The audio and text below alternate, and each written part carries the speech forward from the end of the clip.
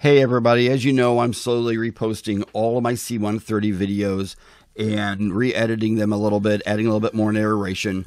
But this was the 10th scale C-130 I was developing, and if you followed it for many years, you know that I have many videos I'm going to reshare. But basically this is a 12-volt system I made using a couple of 12-volt motors, turning jack screws I had first developed myself, and then I bought all thread, and then I ended up with a true Acme type lead screw to run these up and down. The servo in the middle you see is turning a cam. That cam was activating switches that would run the landing gear to the up travel and the down travel limit switches, and that's what control. I have two fuses there in the middle in case something binded. But here at the wheels off, you can see there's orange wire and blue wires. The orange wires were the over travels, and the blue wires were the primary limit switches. I put those orange wires there out of paranoia that if it ever ran past my primary limit switch, it wouldn't get hot and start a fire. And then I got even more paranoid and put the fuses in there.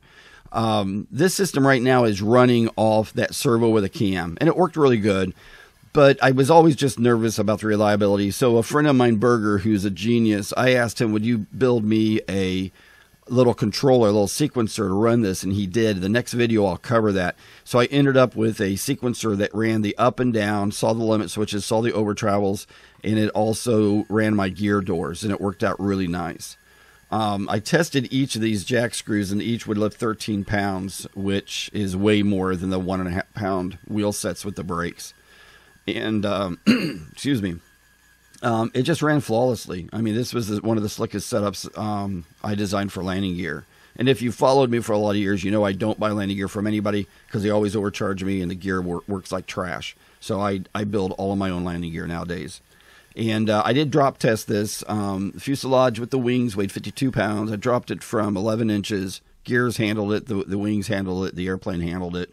So they definitely worked perfect. Like I said, the all-up weight of the airplane was 52 pounds, had a 160-inch wingspan, was going to fly on 4 Hacker A60-16Ls. A friend of mine wanted it, and I said no, and he offered me more money than I would have ever thought somebody would have offered me, so I sold the plane, which made a lot of people mad. He's converting it to turbine. He's had a little challenges getting the plumbing to work to the turbines because the fuel tanks have to go in the top of the middle of the fuselage, because the wings just don't have the room, and they're foam, wings with balsa wood and fiberglass and paint. So that's pretty much it, everybody. One thing to keep in mind, if you follow my videos, I just love to test, and I know sometimes I go a little bit outside what everybody thinks normal, but just watch my videos before you are a hater and say my stuff won't work, because so far, knock on wood, everything I've designed has worked.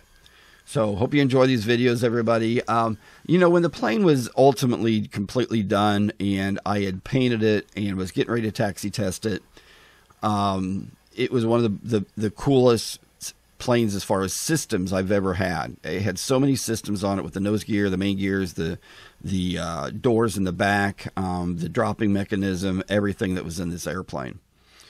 But that's pretty much it, everybody. So it was definitely hard to sell. And it turned out really, really sexy. And one day, if I have enough money and don't ever have to sell these, I'll keep them forever. Rock on, everybody. Take care.